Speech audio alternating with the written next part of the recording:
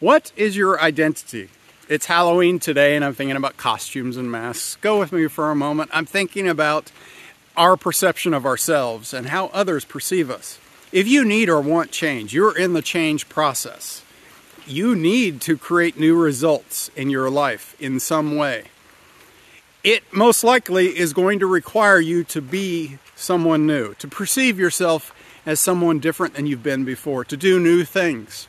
The problem is that same experience can feel very uncomfortable, can feel unnatural. It can leave people saying, I can't, that's not who I am.